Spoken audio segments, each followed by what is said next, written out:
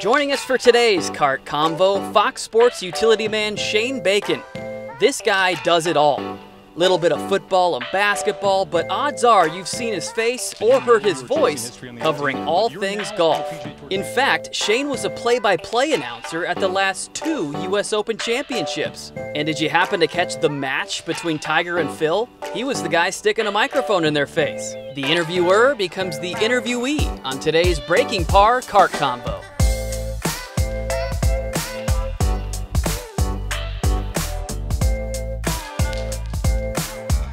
Shane, thanks so much for joining us, man.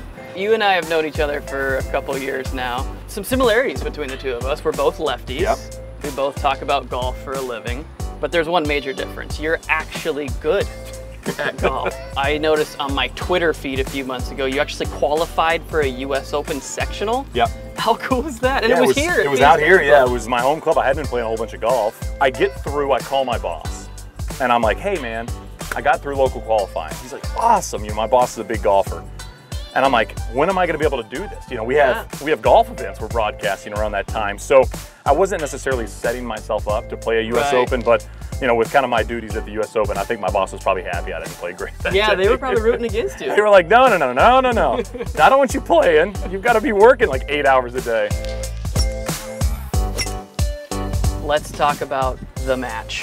Tiger Phil. Yeah, you walking stride for stride with 2 of the biggest superstars in all of golf, broadcast all over the world. What was that experience like? It was just crazy being in the locker room. It's like Samuel L. Jackson sitting there, and Charles Barkley's here, and Tiger's eating a steak for breakfast, and Phil's watching the football game, and you're like, what am I doing here? This is unbelievable. So Tiger's having a steak at like 7 in the morning?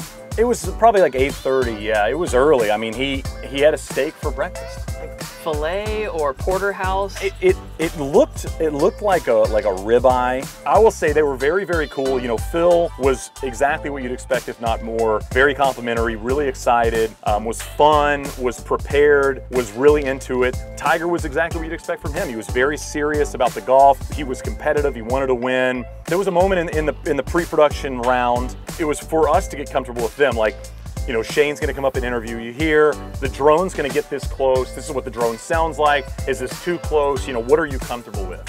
And Phil's needling Tiger. And they walk off the tee and Phil goes, hey Tiger, let me know if I'm annoying you. And Tiger, like without a break in a clip, he goes, you're always annoying me, man. And it was just like they both had a good chuckle. Well, I have one beef with the match. We were expecting a ton of bets. You know, like $100,000, Tiger, let's go. You know, you realize at one point that it's $9 million. Right around 11, I noticed both of their mentalities kind of changed a little bit. Really? And it was a little more like, all right, I want to win. First of all, they want to win because they're playing each other. Second of all, I mean, it's a whole bunch of dough. Yeah. You know, nobody's saying no to $9 million, you know? I mean, Bezos isn't saying no to $9 million if you go up there and offer it to him. So, yeah, at one point I could just tell the mentality changed because I think there was just so much money on the line for both of them. Now, you've been with Fox Sports since 2015, but easily the highlight of your career has to be the call to cover dog shows. Oh, Westminster Dog Show? You asked me if my wife gets excited about the golfing stuff. She was so pumped for the Westminster Dog Show. She was there one day at 7 a.m. because the French Bulldogs were being shown at 7 a.m. and it's not our broadcast window. She's there at 7 a.m. out there watching every one of them, taking pictures. I mean, I have a French Bulldog head cover, for goodness sakes, of my own dog. I mean, we like our dog a lot. That's when you became a celebrity to your wife. That was the moment, yep. Thanks for joining us on our Cart Convo, man. No problem, buddy.